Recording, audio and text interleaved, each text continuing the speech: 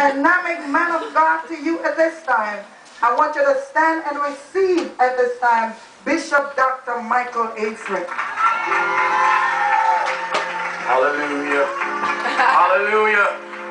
Thank you. Indeed, it's an honor and privilege to be here tonight. Giving honor to the visionary of this great assembly, to the pastor, deacons, deaconesses, and everyone in their respective places. Give greetings tonight. Shall we bow our heads and get ready to pray? Our Father and our God, I thank you for this awesome opportunity to speak to these your people. Use me as an oracle, give revelation and illumination for transformation, for your edification, for their education, and no frustration, and that's my proclamation. Hallelujah. Ah, yes, Lord, transportation. Amen, amen. Before you take your seats, turn to your neighbor and say, neighbor, I'm reconciling myself back to God. Oh, yes. They didn't hear you. Turn to another neighbor and say, neighbor, I'm reconciling myself back to God. Yes. You may be seated in the house of God. Hallelujah. Indeed is here. Amen. See, oftentimes in our walk with God, we encounter obstacles to thwart the plan and purpose of God in our life. A lot of our young people today are losing and have lost their way. Truth be told, when I was growing up, Mother Brooks, when I was growing up, boy, I used to eat a lot of East Indian mango, you know.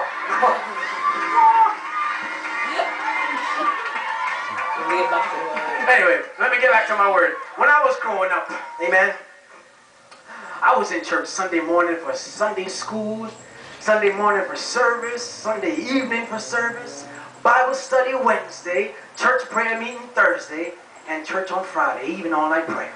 Sometimes every day of the week, I would have to be in church. And truth be told, if there was an 8th day, I would probably be in church then too. Come on, somebody.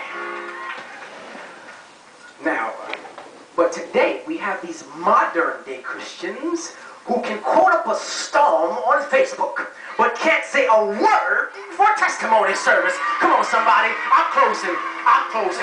Come on here. Some who see a little drizzle outside and use that as an excuse to call out of church service. Come on, somebody. Yes, the devil is a liar.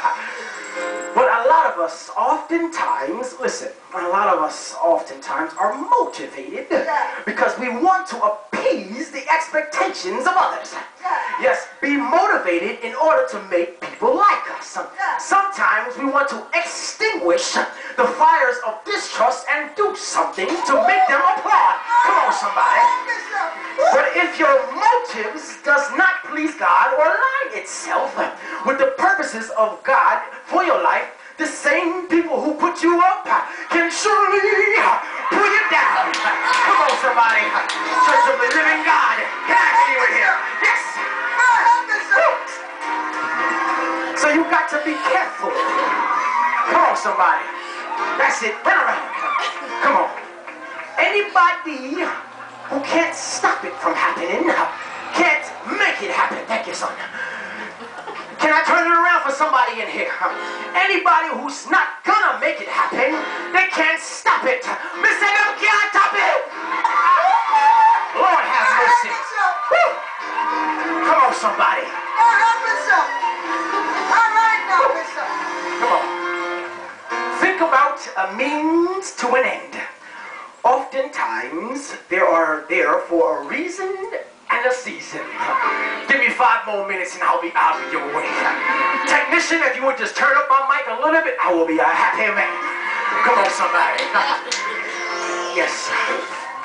Every now and then, God will pull you out of that circle of friends.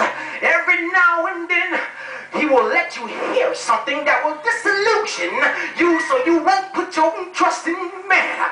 Every now and then, God will remind you that my help coming from the Lord. Come on, somebody. I'm looking unto Him who is the author and finisher of my faith. Lift up your hands and give God a got a shout out praise in here. Say yes. Say yes. Come on, somebody. Listen, turn to your neighbor and say, neighbor, no ticket, no laundry. No suffering, no crown. You got to go through something. You got to endure something. You got to remember something. Tell your neighbor, say, neighbor, greater is he that is in me than he that is in the world. Say, neighbor, I can make God show up. With one praise, he'll come to my rescue. With one hallelujah, he'll see about me. With one I can see God show up. How many want God to show up in this place tonight? Come on, somebody. The moment you praise, the moment you shout, God will show up. The creator of heaven and earth will come down to see about you. When I praise, yeah! Come on, somebody. You got to shout to your victory. Come on and shout.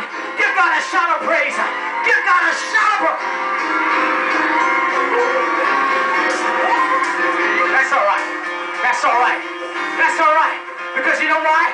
God is calling for real folk in here. Where's my wig? Where is my wig? Where is my wig? We say God is calling for real folk in here. God doesn't want no fakeness. The devil is a liar. The devil is a liar. He wants real folk in the house. He wants people to put off them wig. Put on them wig. Put off the press nails and get right. We say get right. Somebody shout yes. Yeah.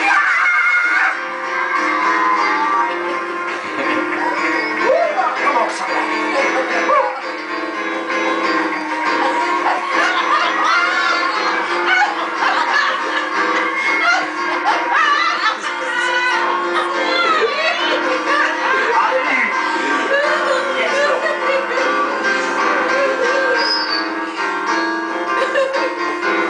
Myself in order.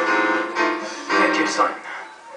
Glory to God. As we wrap up, yes, God is surely here.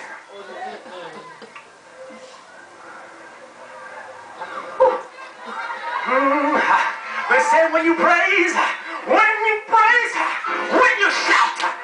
you shout, walls will be loose. Walls will come tumbling down. When you shout with a praise. Come on, somebody. Everybody quiet and festooned in here. I need somebody to give me a shout and say yes. Say yes. Say yes. Hallelujah. Go ahead. So the precision of expression and accuracy of the believer is based on the benevolence of God. So young people, holiness is right. Tell your neighbor, say, neighbor, get right, or get left, get left. Amen and amen. Hallelujah. Let us all please stand in the house of God. Hallelujah. Surely I'm sure someone is delivered from